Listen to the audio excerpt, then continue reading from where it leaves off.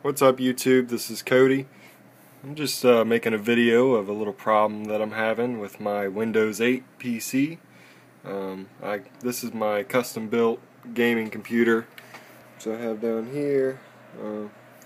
Anyway, it's got a quad-core AMD Phenom 2 processor, and constantly my CPU is running at about 15 to 25% due to system interrupts, which you see right here.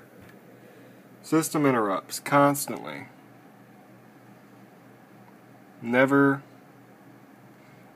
Only time it goes down is when I restart my computer, and then about 10 minutes of use it constantly goes back up.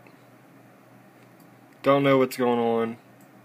Something to do with Windows 8, but you see that I have nothing else open other than my antivirus, which is actually at 0%.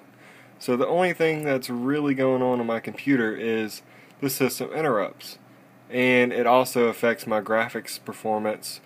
My screensaver pulls up and it's just all laggy, which I'll show you right here.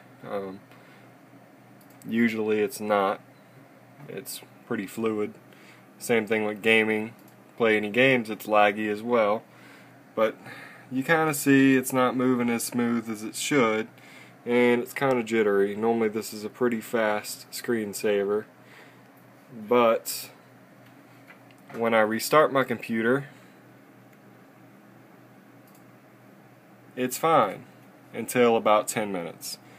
After about 10 minutes, system interrupts kicks in, and it just stays like that. Don't know what's interrupting it. I've done a virus scan on it, and I don't have any viruses. So it's definitely nothing to do with viruses. It should not be constantly running at 15% all of the time. So I'll show you my system properties. I have an AMD Phenom 2 X4955 processor, overclocked to 3.61 gigahertz. Yeah, I only have 4 gigs of RAM, but it does the job. It's DDR3. And as you see, I have a pretty good amount of memory available still. So, yeah.